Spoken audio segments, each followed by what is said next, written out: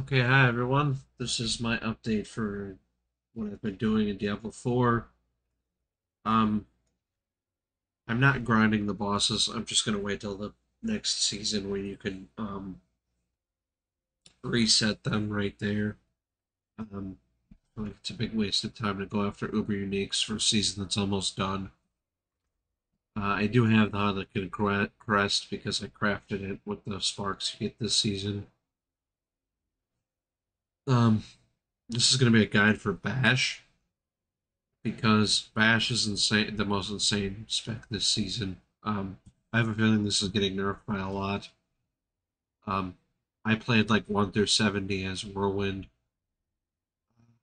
As soon as I unlocked Whirlwind, I think I just Whirlwinded like 1 to 75, and then I played Double Swing from like 75 to 100 with the pair of gloves that like makes Double Swing really good. And I did try all the tornado builds. It was fun. I like Dust Devils, but yeah, these right here. I played with a set of these. This isn't the exact set, but they're in here somewhere. Um, and then I decided, you know what, I want to be really lazy. I had no idea Bash was insane actually until I looked it up. All I did was temper one of these, and I noticed that Bash cleaves power, and I'm like, wait, is Bash really good? And then I was like, wait, it's also a generator, so like resource, it's also built that doesn't even use resource. So I'm incredibly lazy, and always want to play something that's like one button, which this pretty much is. Technically, you leap around a bunch, but yeah, it's basically one button.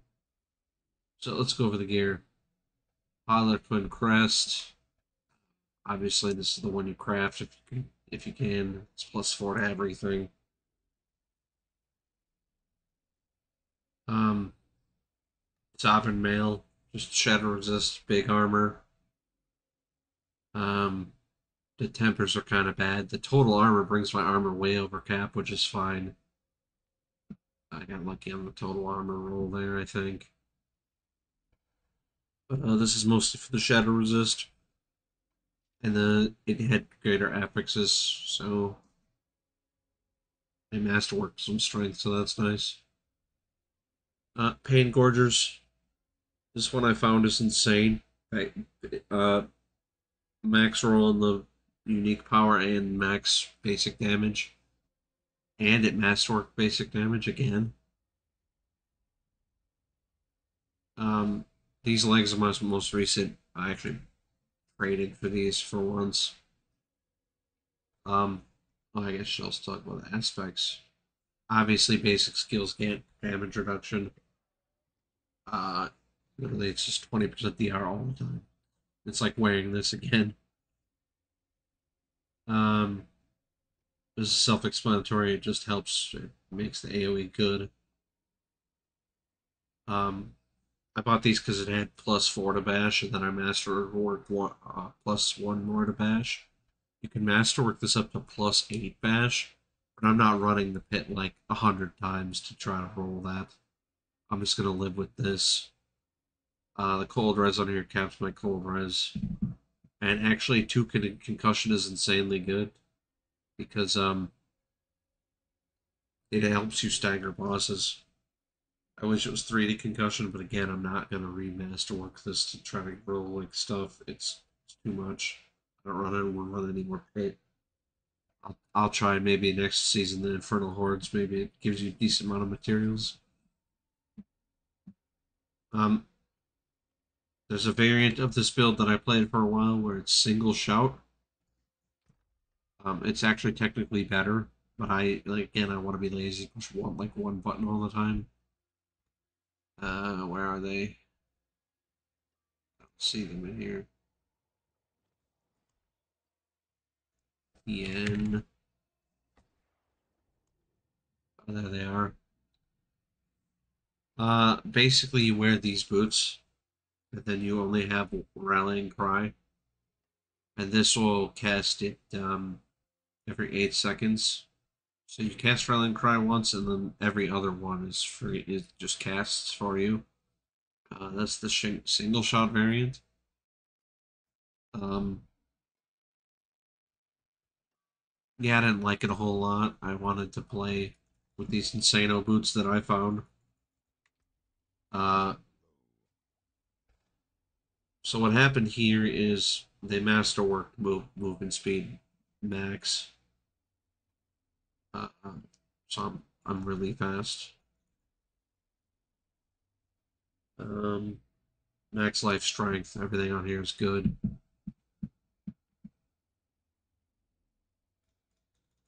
Uh, Florida outburst is whatever.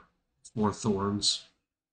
It's cool. I like the Florida outburst. It's fun. Basically, when stuff hits you, it reflects like 10% of the damage back to itself. Um, this aspect, casting 5 skills reduces your cooldown. Basically, bash so much that this feels like every time you see like more than 2 monsters, you're getting the 2-second reduction. It's another reason I like this over Yen's because the it can reduce the ultimate we'll talk about in a second. Dread Mace of the Moonrise. This just masterworked a shit ton of damage. Big bash, cleave, and it's another basic skill synergy. Basically, when you hit things 5 times, you gain 160% attack speed. It's insane against bosses, obviously. And then obviously Topaz is for basic damage. Now I'll talk about something when we get to this two-hand sword. Um, Another one with just a bunch of damage, max life, damage, strength, everything damage all the time. Patch cleaves, obviously. Yet another one, greater epic strength, damage, bash, and masterwork bash again. So I think everything masterwork bash except for this one. Yeah, let's talk about the sword last. This necklace is actually insane. Um, if you're gonna run Uber Uniques, obviously Melted Heart here makes you like invincible because you're always bashing, you always have Fury, and it reduces the damage you take by 75%. And it just drains your Fury, which who cares because you have infinite of it. So if you had Melted Heart here, you'd actually be invincible, but I think I'd lose like half my damage. I scuffed it by trying to roll the last stat to just flat damage instead of roll damage to crowd controlled. But that's fine because I stagger bosses in the pit, and it's just 60% damage when I stagger the bosses, so it's scuffed, but not all the way. Um, Obviously Topaz for the max like my lightning resist even more because I have max all resist. I need to check after this video to see if I can take this Topaz out. I'm not sure. Not that it matters. It's gonna get a different gem anyway. But um, another Insano ring that I found playing damage crit. And the other thing on here that's bad is the resource gen from when I was playing Whirlwind. The resource gen actually works with your Paragon nodes that say Fury per kill. So that's why this has resource gen. You should roll anything but that, but I can't temper it anymore. So um, this ring is also like a scuffed one. Damage to distant is really bad. Chance to restore resource does nothing, but it masterwork by the 3 stats on here. So yeah. Oh, I forgot to talk about the aspects still. I'll go back. Um, this one I just got the maxed out. Basically, basic skills always deal 120% more because again, you're always capped on Fury. So, um, or Rage or whatever it's called now, and it mass work plus 11% strength, which is insane. Warcry cooldown is okay. The aspect on here, I don't even have a max bold chieftain. You don't even need to put bold chieftain on here. It's just more cooldown when I press a shout. My ultimate goes down to the cooldown, which is nice. Oh no, it reduces the shouts themselves. Whatever. It all funnels into my ultimate going down. And again, just to resist gem. Just get these all 70. Um, this aspect is kind of required. Reduce the cooldown elite by 5 seconds. Basically, what this reads is if you hit more than 2 enemies or a boss, lead has no cooldown. Um, you obviously want the 5-second one, but you could probably get away with like a 3-second one. You obviously don't want the 2.5-second beginner aspect. I think you'd be okay running 3. Anything over 3, leap is always off cooldown. Now I'll talk about the big section axe. I wish it was a sword because it would just be flat crit damage instead of damage to healthy. But I dropped this. It's got insano strength, damage again, uh, and bash cleaves. Obviously, basic skills increase attack speed. Makes your bash like feel like you're using like one handers with the frenzy. Um, the difference in this build is if you were to find the grandfather, it would be unique. You might want to actually wear the grandfather and put green gems in because they'll double dip. What the grandfather says is it increases your critical hit damage by 100%. But what it doesn't say is you think that's just 100%, but it's not. What it actually does is it takes this number and doubles it. So I would have 1800 critical strike damage if I had the grandfather on. I'd lose basic skill attack speed. Actually, I think you'd put it on here and just not run Moonrise. Yeah, you wouldn't have Moonrise, I don't think. But I'd lose bash cleaves for a lot and basic skill attack speed. So maybe you can't. I don't know. I don't have a grandfather up to desk, but maybe you actually wanted to run two of these, and grandfather's actually bad. But I don't see how 1800% critical strike damage could be bad. That sounds insane, and it's probably more because swords come with crit hit damage. So probably like if I got a grandfather, probably like 2000% would be here. So I'm gonna on non-season one we can reset the bosses. I'm gonna run Duriel a bunch of times to see if I can get it to test. But we ain't doing it now. I just got done running the pit like 300 times. I don't feel like resetting dungeon bosses. Uh, talk about the skills a little. You actually need Harlequin Crest to do what I'm doing exactly. If you don't have Harlequin Crest, you can use Tarnhelm. Tarnhelm is really good actually for this, but this Harlequin Crest really helps because then you can put Iron Skin as your extra button. This doesn't really do anything for you, but it's nice to like have a button that you, if you press by accident, at least it doesn't detract from the gameplay any. It's just give free barrier. If you don't have Iron Skin, you run the Hoda version. You put a point in Hoda and then a point in its 2 nodes. I'll do this quick too, but basically, if you don't have Harlequin Crest, you run this, and this. You get 30% more damage. It's fun. I played it that way for like a day.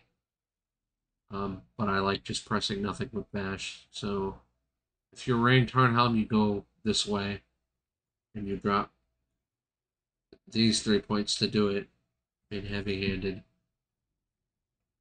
Anyway, I guess I'll go through the skill tree. Obviously, bash maxed 14 out of 5. Um, Enhanced bash is good, and it gets you to the next node. These two don't do anything. However, if you go the holder route, you do actually need to run combat bash. Uh, this makes it so you bash 4 times and then you hammer. You bash 4 times and then you hammer. That's actually the rotation. The way I'm playing it, you only bash. You don't do anything else. Um, you skip this entire tree. You don't need any points here. You come down here. Imposing presence and vigor just makes it so you can actually fight elites. Kind of need these for the pit. Yeah. Rallying cry. There's a point in rallying cry, and you get you don't need resource gen ever, so you actually pick strategic rallying cry in this build. Basically, this just makes your fortify never go off when you have this shout up. But the shout really, the reason you're running it is really unstoppable. Um, you need a source of unstoppable, and again with the Yen's version, you shout all the time. With this version, the cooldown's enough to where you also have it up most of the time. So that's cool. For a while, I would also experiment with running challenging shout instead of iron skin. This is cool, but I kind of like I kind of not what I kind of like not using iron skin ever if I can avoid pressing the button, so that these two are always the one getting the cooldown reduction. You're gonna see that leap has pretty much has no cooldown. I'll show you. I'll do a run. Um, yeah, you can run challenge and shout here.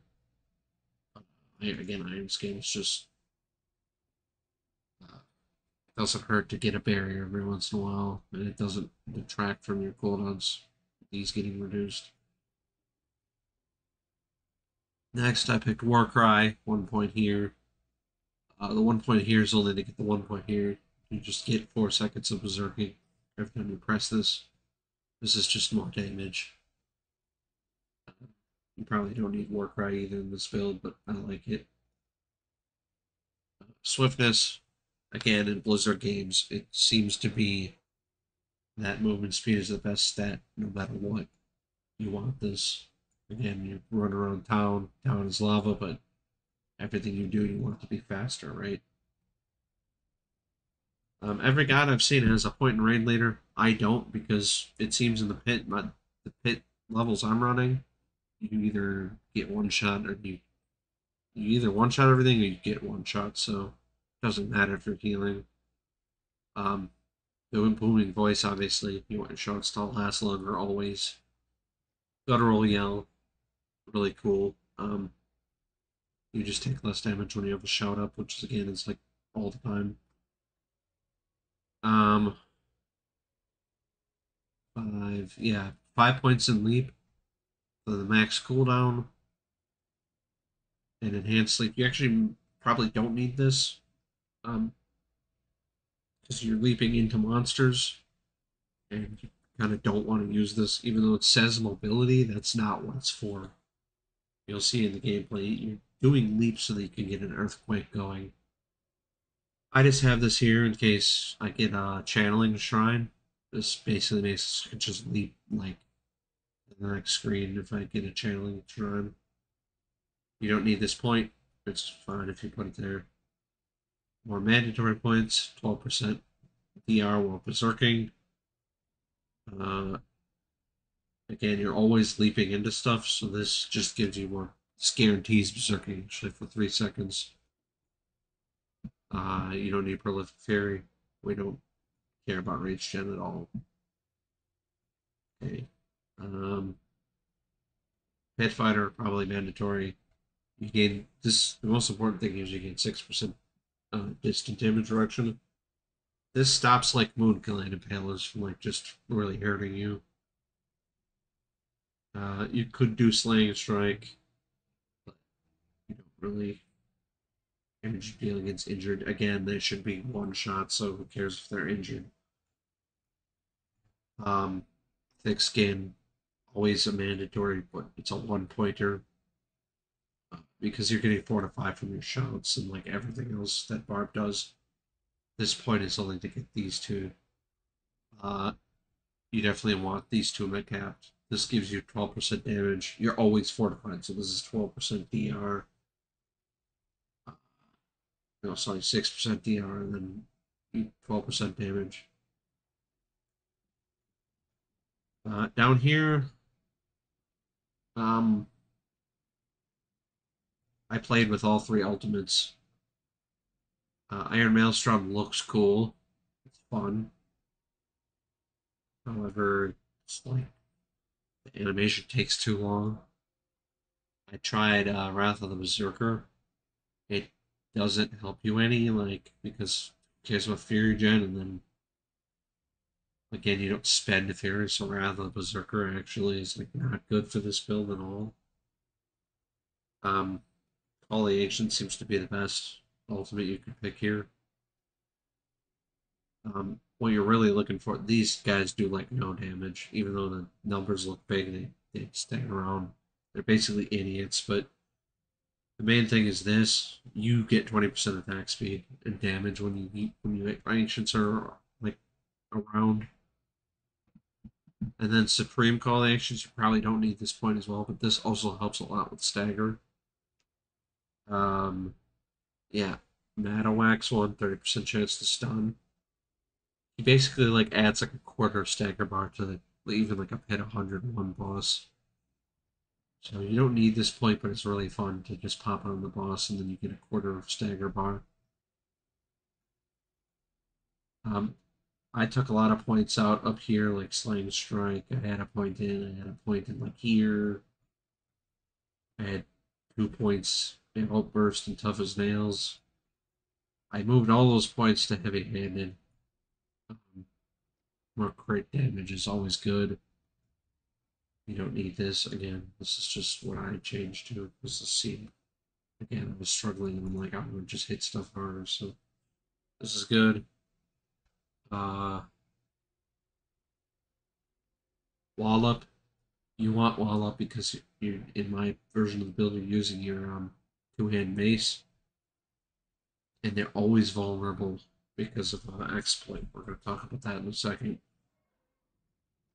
And finally, the key capstone one, unconstrained. This makes it again so your berserking can last up to 10 seconds, even though you're always getting berserking anyway. Even when it goes down, you instantly get it back up.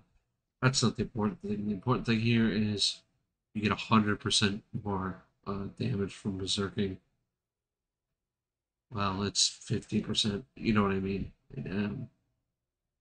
It just doubles the effectiveness of when you're berserk. Uh, every build used to play on Mario Rage, but they changed it to say core skills instead of all skills. So, Unbridled Rage is out. Alright, let's go over the Paragon. I also want to talk more about a couple skills when we're done. Start the Paragon, you go this way. It seemed intuitive to go this way to get more damage. Actually, it makes getting this first glyph activated harder because this side of the tree has more decks. So you go this way. Um, First one, obviously exploit. This is like the best glyph in the game still. When you damage an enemy, they just get vulnerable for 3 seconds automatically. Again, with Bash, you're leaping into monsters, so like instantly your whole screen is vulnerable. Um, you need the decks around it. Like you need to go this way to get this dex so that it's actually active. After I capped my resistances, I lost. I went back up in the tree and took out all resist points to get raw power. You actually can't get raw power when you first start out. You have to go up. I'll show you in a second, but you can't get raw power. You gotta get resist early on in this build.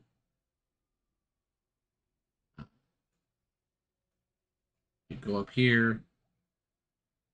Yet another node. I took more all resist out to go this way and get the damage reduction from bleeding. Damage 2 bleeding. And here's one fire resist. Fire, fire. I need to look at my tree and gems and stuff and see if I can take these points out eventually. You go and you get Blood Rage as your first node. Um, Enemy should always be bleeding, so you should always have a chance to get this berserking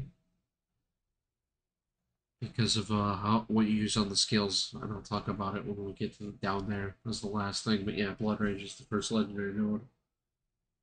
Obviously, you come up here, you want damage while berserking because you're always berserk, literally. So, and you come down here. Um, I got Fairy on kill. A lot of the guides are using Ramalatis, so they make you go max Fury instead. Um, Again, I just came over here for more fire res. Again, I want to work out how I can take all these points out. Probably even all the way. This take all these points out and put them somewhere else. Literally all of these up to here. Cut them up somehow so that I can get more damage or whatever. But I need to work on my resists. You don't get Warbringer in this build because you don't spend Fury ever, so this would never help you. I thought like Warbringer was like the best on the legendary node, not on a build when you never ever spend. Um, this glyph is Rumble. This is insane for this build. The earthquake damage is like basically zero. All this does is help you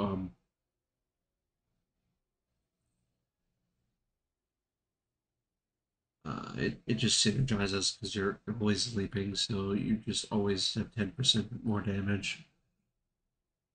It's just a flat 10% damage. Uh, when you get a channeling plan, you can get up to like 6 earthquakes going, and then this really is insane. Went over again. I took points out of resistance again and got raw power. Can't go this way until you get your resistance capped. This node is insane too. This is, I think this actually caps me. This one puts me over 70% on everything. So you want this node. Again, a lot of guides I used went this way to get max fury because of run lobbies. I took all these points. Sorry about the weird cut there. I don't know why it stopped recording anyway. Um, Talk about going here, and then you gotta go up to this tree. Now here's something I missed. In a lot of guides I read, for some reason they forgot to go get Carnage. So you need to find some points spare to go this way and get Carnage. Um, Again, more damage while berserking. You want all these nodes, especially around here. You want Might here. The Might glyph specifically makes magic nodes better, which makes this damage while berserking like twice as good per node. So you definitely want to, yeah, you definitely want to do that. Put Might here, and then you need to get this like this point here to activate it. Um, Again, damage reduction close. Damage reduction close. Close to everything all the time, obviously. It's a spare point I could probably put somewhere. Um,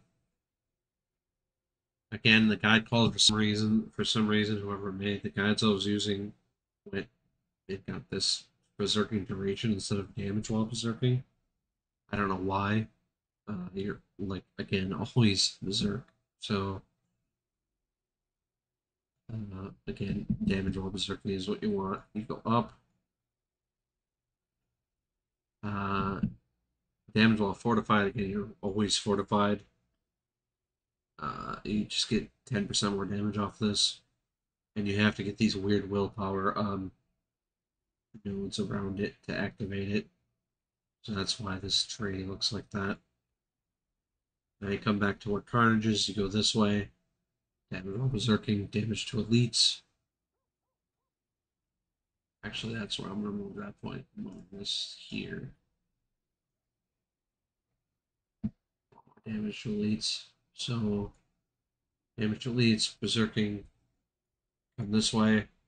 Again, it seems intuitive to go down because you get more strength total by going down, but then you can't activate this glyph. So again, you need to go up and get this. I hate intelligence nodes on Bard. Makes no sense. But anyway, you come, you get this glyph. This is ire and damage while berserking. It's a huge this is like getting like 4 rare nodes and you take less damage. Uh, you have to right. You have to get arrogance because you can't get demolish. I'm close to getting the text for this. I might go this way if I can find a couple of points to spare. But for now, I can't get this because it's. I have to rework my trade anyway. I went this way. I got the decimator. Each time you make an animal vulnerable, which animal exploits all of them, you just always 10% more damage. So decimator is insane too on this. Okay, I think that goes over the Paragon board. Now, the main thing with this is when you leap, you need leap to use your slashing weapon, and you also need to be using sword expertise because everything, you need everything to bleed. Um, this guarantees everything's bleeding. You could use two-handed axe expertise. However, this guarantees that everything is bleeding. Um, if you use two-handed axe, you're going to have to leap a lot more. You're going to have to, again, the slashing weapon ensures that they bleed too. But this just guarantees it works against bosses and everything. 200X, you probably get 10% more damage on a 200X, but there's a chance that you won't get the Berserking procs. So, two-handed sword. I've tested both, and two-handed sword just seems like never ever dropping Berserking is good. So yeah, you use your slasher weapon on leap. Obviously, you use your bludgeoning weapon on bash. I think you can only use bludgeoning weapon. So I've been speedrunning 101s, but just for the sake of the video, I was going to do a 90.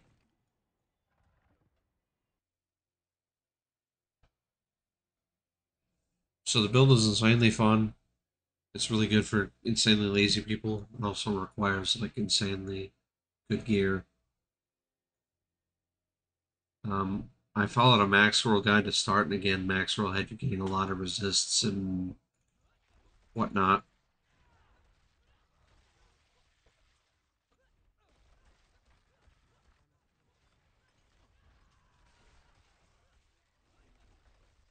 Again, you see the main gameplay is you want to leap onto it like anything you see. Use your shouts if you're ever feeling hurt. Iron skin is just like can't use it. Of course, I got spiders on what I'm trying to show off.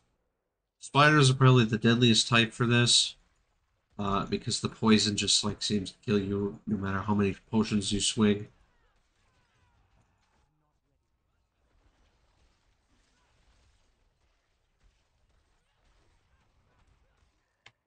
And the main thing you want to look for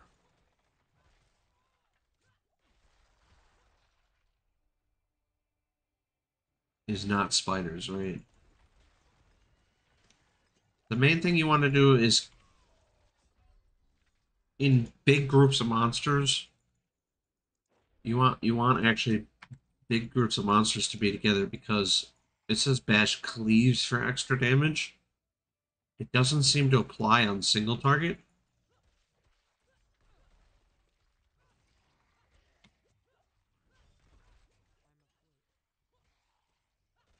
So like those spiders, they just got melted, right? But if it was one little spider, you might have to hit it like 2 or 3 times.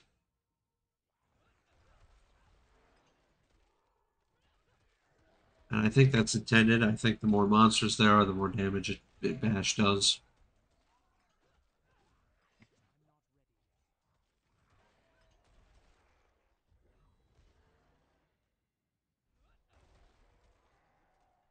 Basically, you want to try to use leap as much as you can.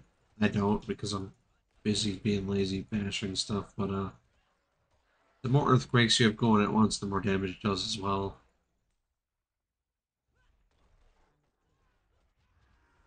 Again, the ultimate only helps you. See, look, they barely even hurt these guys. It feels a lot like a D3 ancient where they're just kind of there as like for aesthetic, they don't really do anything. But the ultimate gives you 20% attack speed, which is really good.